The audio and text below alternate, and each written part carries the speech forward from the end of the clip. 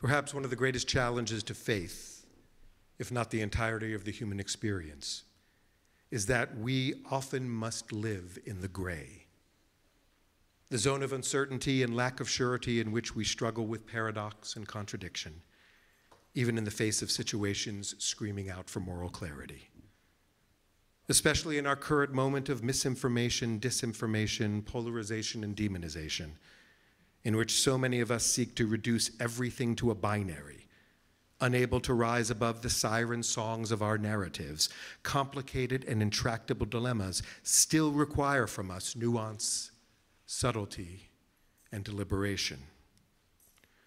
This inability but necessity to live in the gray is at the heart of our struggle with the Israel-Hamas war.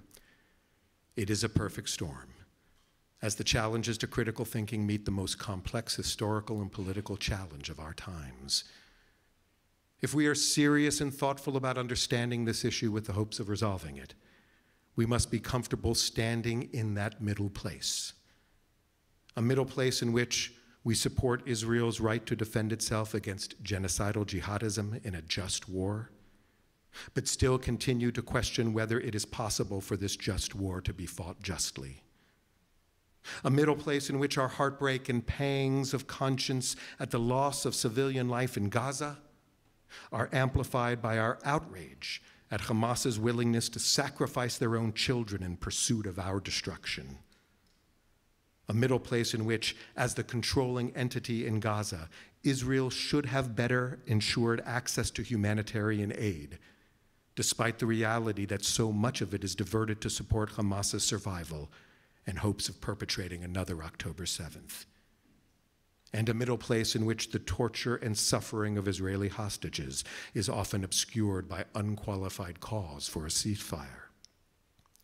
I am proud that over the last 23 years, this community has supported me as I've stood in that middle place, welcoming pursuers of peace to speak from this bima, from Israeli officials to former leaders of the PLO, often with great controversy and pushback, because the striving for a two-state solution is the only path forward if Israelis and Palestinians are to live in peace. J Street has been one of the few organizations that has courageously and committedly stood in that uncomfortable but authentic gray space, supporting Israel's survival and defense and calling for the release of hostages while pushing our government to do all it can to reach a ceasefire agreement that will bring our people home, end the catastrophic suffering of the innocents in Gaza, and ensure Israel's security against an implacable foe. I am proud to be a second-generation rabbi who has been involved with J Street from their beginnings, now serving on the executive committee of the Clergy Council.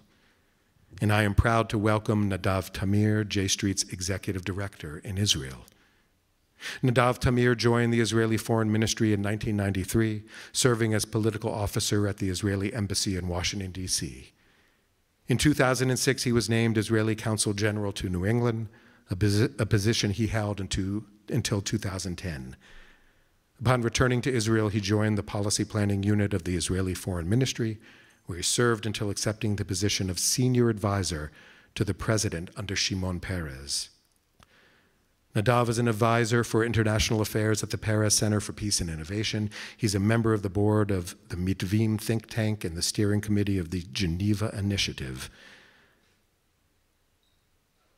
Nadav Tamir, it is my honor and pleasure to welcome you to our bima and to hear your sage counsel. Thank you.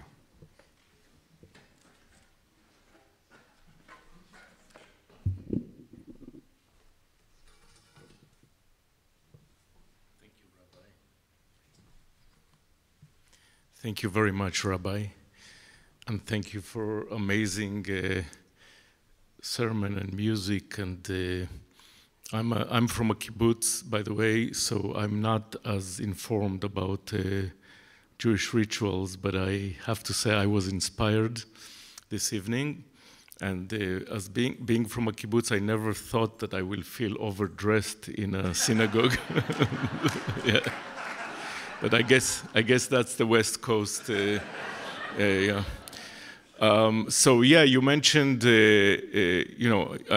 first of all, I'm happy to be here. It's, by the way, my first time in Seattle ever.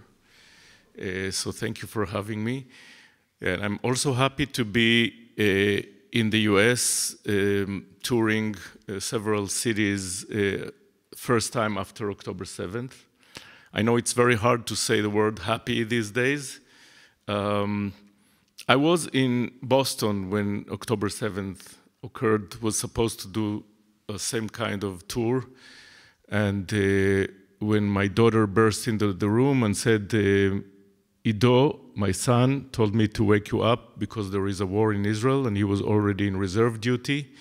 You took us some, few hours to understand the scope of the tragedy, and I was able to get a flight back home. And since I'm there, I'm volunteering in the forum that helps the families of the hostages, which is gives some comfort, but also it's an emotional roller coaster to be with them when they are hoping for a deal, and then they're frustrated when there's nothing, and it's awful.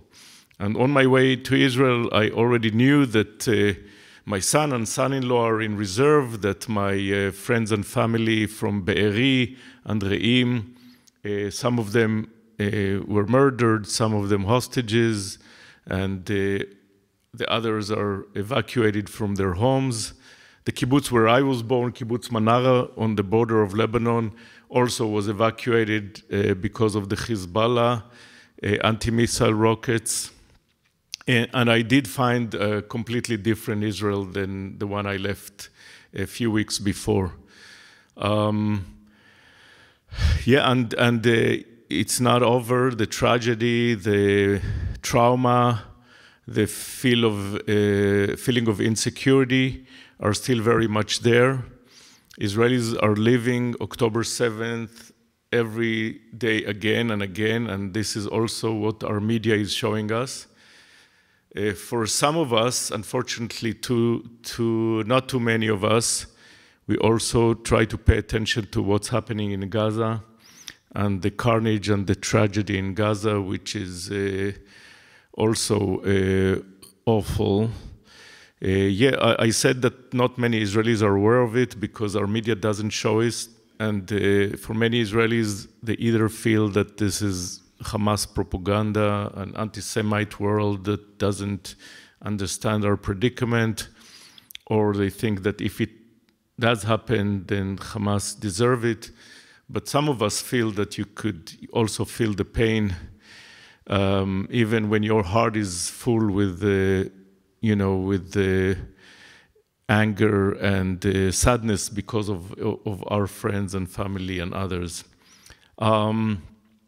But when I came here to the US, I found a Jewish community that is no less traumatized. As someone who really believed that Israel is not only the home of us Israelis, but the home of the entire Jewish people, I know that you are with us in our pain, in our joy, and in these days you're also very much a part of the trauma. So it was very important for me to come here and to understand where you all are feeling in this moment and try to kind of tell you where we are.